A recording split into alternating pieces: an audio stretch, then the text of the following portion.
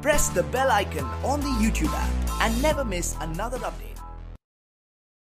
अस्सलामुअलैकुम, welcome to my channel technical M. चलिए शुरू करते हैं। इस वीडियो के अंदर मैं आप लोगों को बताऊंगा अगर आपके काइनमास्टर एप्लीकेशन में वीडियो लेयर का ऑप्शन अवेलेबल नहीं है तो उस वाले ऑप्शन को इनेबल कैसे करें। और जैसा कि लेयर वाले ऑप्शन में टाइप करने के बाद आप देख सकते हैं आपको सिर्फ इमेज का ही ऑप्शन मिल जाएगा, यहाँ पर वीडियो का ऑप्शन अवेलेबल नहीं है।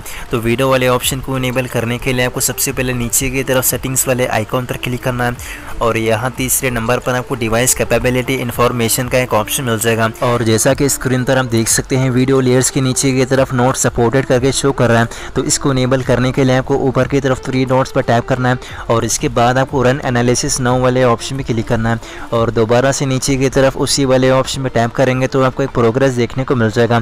तो यहाँ पर आपको थोड़ी देर वेट करना है। थोड़ी ही देर वेट करने के बाद आपके काइनमास्टर एप्लीकेशन में वीडियो लेयर्स वाला ऑप्शन इनेबल हो जाएगा।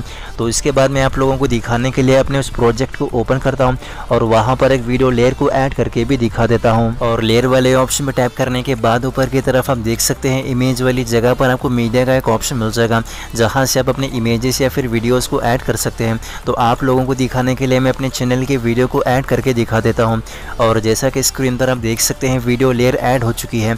तो इसी तरह आप भी अपने काइनमास्टर एप्लीकेशन में वीडियो लेयर वाले ऑप्शन को ईजिली इनेबल कर सकते हैं।